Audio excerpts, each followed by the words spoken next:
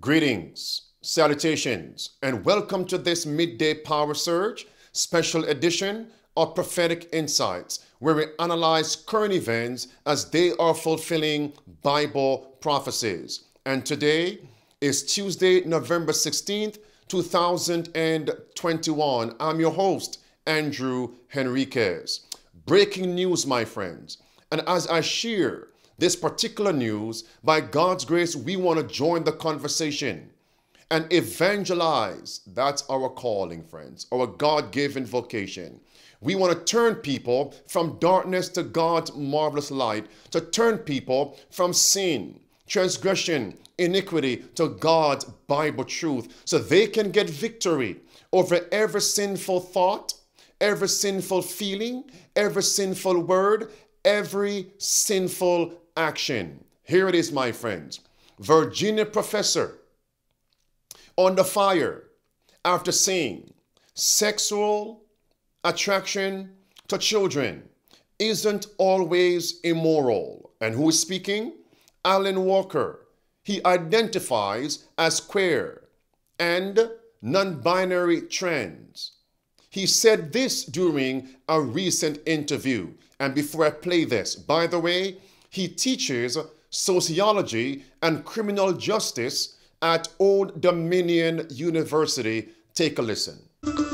New at 5:30, an Old Dominion University professor is taking a lot of heat. Alan Walker said the word pedophile shouldn't be used to refer to people who are attracted to children because it comes with a stigma. Friends, Alan Walker and others are simply destigmatizing the textbook definition of pedophilia. Take a look at this. That's the dictionary, my friends.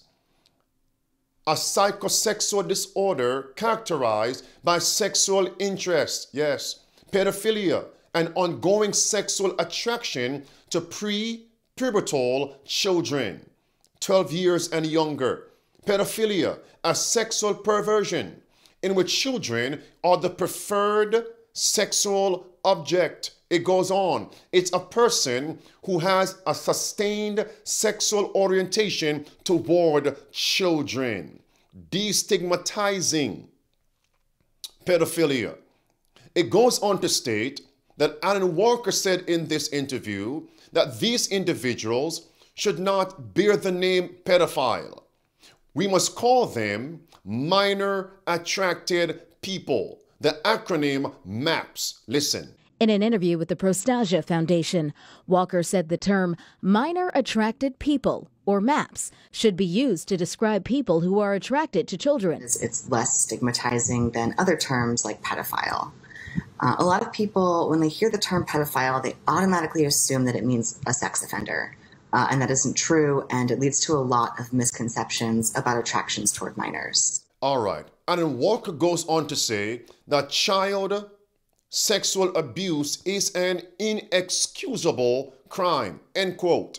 My friends, in other words, it is wrong for the action. But then he goes on to state that it's okay to comfort, to pamper people like these with their sinful sexual desires, feelings, passions, and attractions to children. Brothers and sisters, what I'm saying is a sinful thought in God's eyes does not necessarily cause God to put on your record that you committed a sin. That's number one. Number two, when sin, the sinful thought, is conceived, held onto, then God records it as a sin in our books of record in heaven. And the Bible confirms this in James chapter 1, verse 14 and verse 15, that man is tempted when he's drawn away of his own lust and enticed. Verse 15, when lust is conceived, that's it, it bringeth forth sin. And when sin is finished, it bringeth forth death. What death? Not just the first death, but the second death from which there is no return. Listen to this. For their part, Walker said, child sexual abuse is an inexcusable crime. The goal of my research is to prevent crime. I embarked on this research in hopes of gaining understanding of a group that previously has not been studied in order to identify ways to protect children. So in other words, he's saying the act is wrong, but the thought is not wrong. My friends, take a look at this simple comparison with what we are looking at and the Seventh-day Adventist leadership that published a document which I'll get to very shortly. Look at the first paragraph from this. Take a look. There it is. On the section Summary of Biblical Teachings on Homosexual Practice, the following was stated. It should be emphasized, however, that the biblical materials condemn homosexual practice, but there is no castigation of innate homosexual orientation per se. That's the point I want you to see, brothers and sisters. At this juncture, it is necessary for me to make a transition for the purpose of a clear juxtaposition. The SDA leadership published the following 21-page document. Look at the date. On October 9th, 2015. Is that significant? Yes. Just after June 26, 2015, when America legalized same-sex union. All right, the title of that 21-page document, red words underlined, an understanding of the biblical view on homosexual practice and pastoral care. My friends, I want to say this.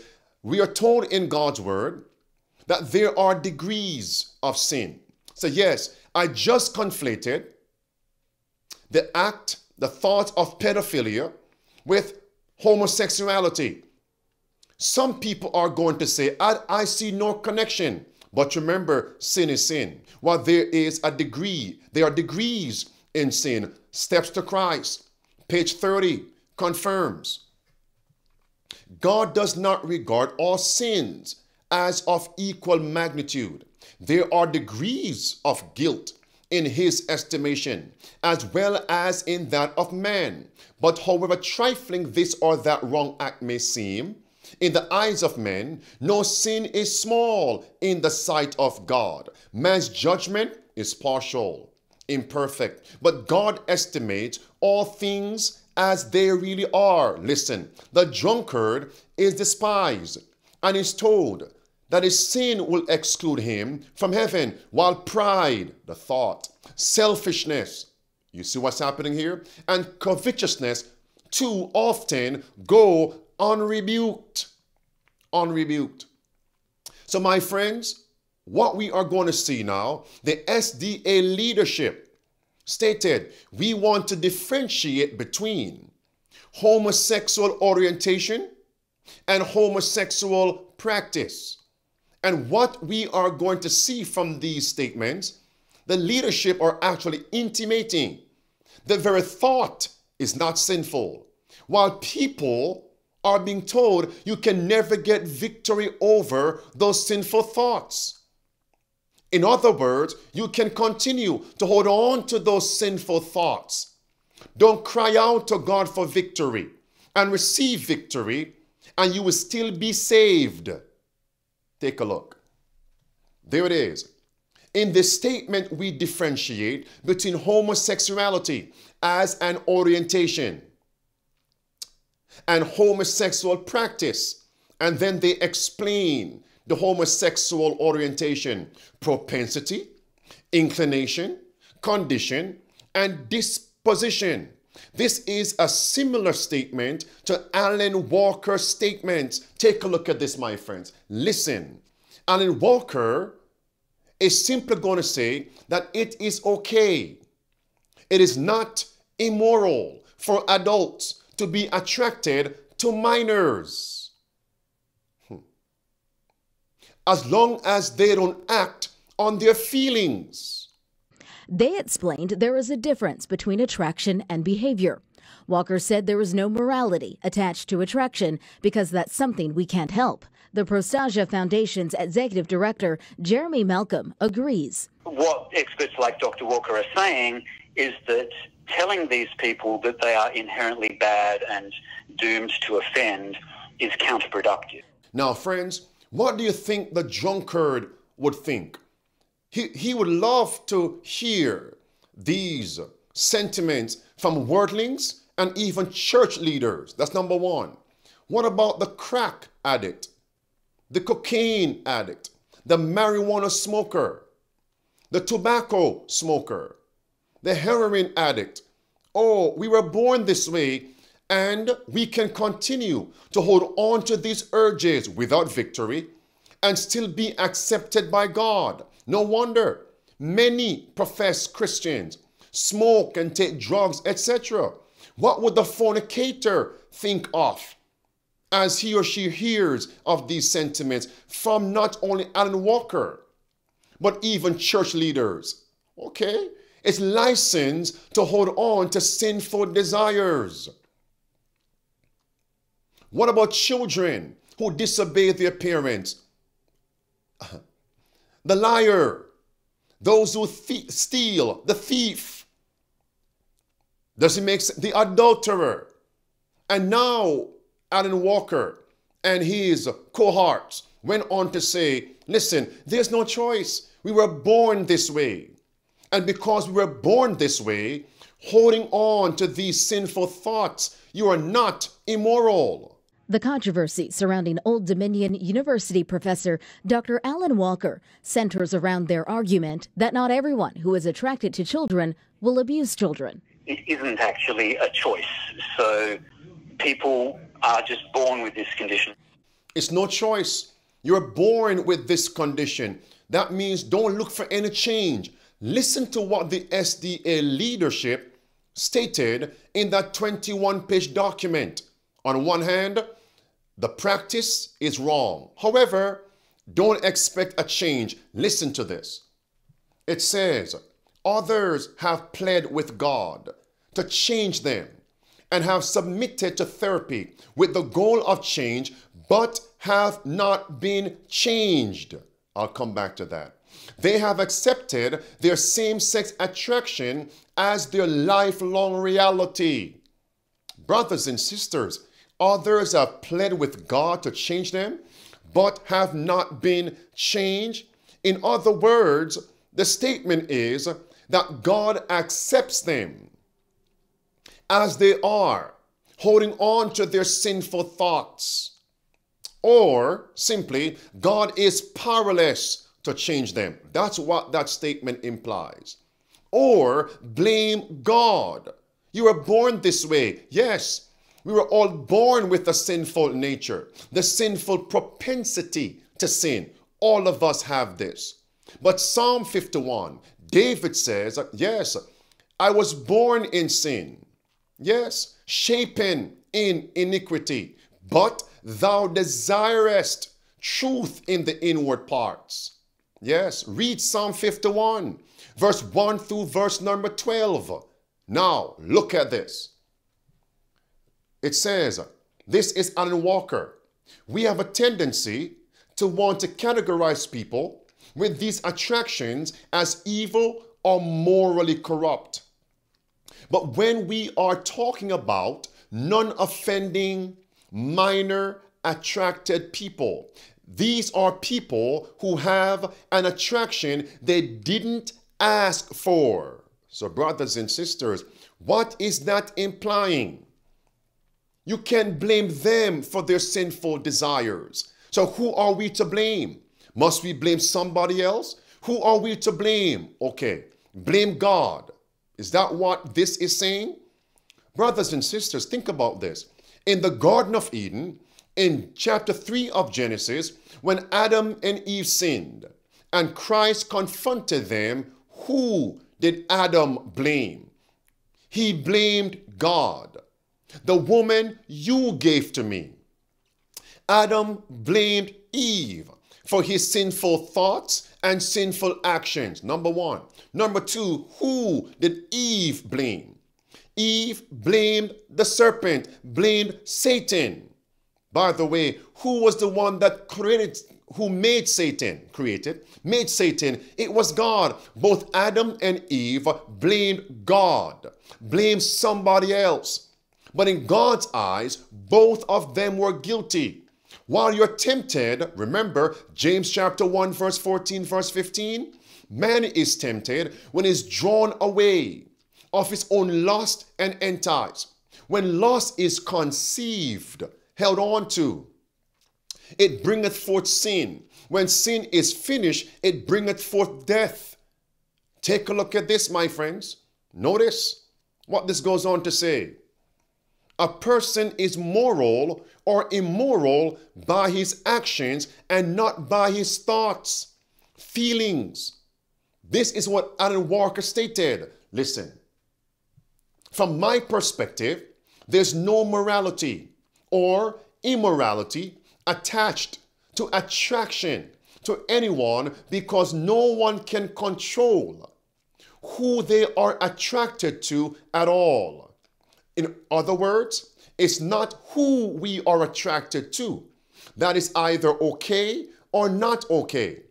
It's our behaviors in responding to that attraction that are either okay or not okay. Who believe that statement? In other words, holding on to your sinful attraction, sinful feeling, sinful thought, that is not an immoral situation. You are still moral. It's only when you carry out the sinful thoughts, then you are immoral. Who believes that? My friends, in volume 5, Testimonies for the Church, page 310, we're told, if your thoughts are wrong, your feelings will be wrong, and your thoughts and feelings combined make up your moral character. All of us were born with cultivated, hereditary tendencies to sin. I should say hereditary desires for sin. We have all cultivated also sinful desires. But brothers and sisters, can we get victory? Do we see a need to get victory? The desire of ages. Page 671 says, Christ has given his spirit as an overcoming power to overcome all hereditary and cultivated tendencies to evil and sin, and to impress his character upon his church. John chapter 14 and verse 30, as Christians, listen up. When Christ came to the closing scene of his earthly ministry, his characteristic must be ours. Secondary sense. What did Christ say in John 14:30? He says, the prince of this world cometh and has found nothing in me. Look at this statement now in Great Controversy, page 623. We're told, not even by a thought could Christ sin. Brothers and sisters, this must also be my experience, be your experience, not only for pedophiles, drunkards, LGBTQ plus all the way down the alphabet, and the drug addicts, the pharmaceutical drug addicts, the rapists, those who are covetous. It goes for everyone. Those who malice people, the unforgiving heart. We must get victory over sinful thoughts and actions. Do we see our need? Listen, there it is, my friends. Watch carefully. Now, while our great high priest is making the atonement for us, we should seek to become perfect in Christ. Not even by a thought could our Savior be brought to yield to the power of temptation. Read all of this, my friends, please. John 14:30 is referenced in blue. Last sentence, my friends. This is the condition in which those must be found who shall stand in the time of trouble. Now, Here's a biblical principle. In Matthew chapter 5, verse 27, Jesus says, you have heard of old time, thou shalt not commit adultery. That's the act, right? Listen to this now. Verse 28 onward, Christ now says, but I say unto you, if you look at a woman and lust after that woman in your heart, you have committed adultery already in your heart. So based on the Bible, when you lust and hold on to that lust, the sin is already committed before you commit the very act. So what must we do with the words of Alan Walker and his allies? Discard them. What about the SDA leadership statements? Those belong in a trash can. They are abominable, blasphemous against God's word. Now, in verse 30, Christ goes on to say, if your right eye offend you, pluck it out. What is that? What you see, then you desire. Make sense? Then Christ says, if your right hand offend thee, chop it off. The hand, it's your works. What is Christ teaching? Sin begins with the thought that is conceived and not surrendered. And sin is also seen with the action. It's both. But these men are teaching us, in summary, as long as you don't carry out the act, you are still moral. You can hold on to sinful thoughts, sinful feelings and attractions, and you can still consider yourself moral. Moral? A Christian?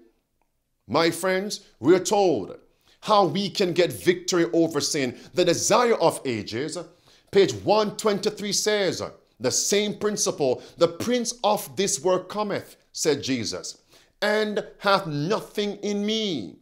Red words, Christ did not consent to sin.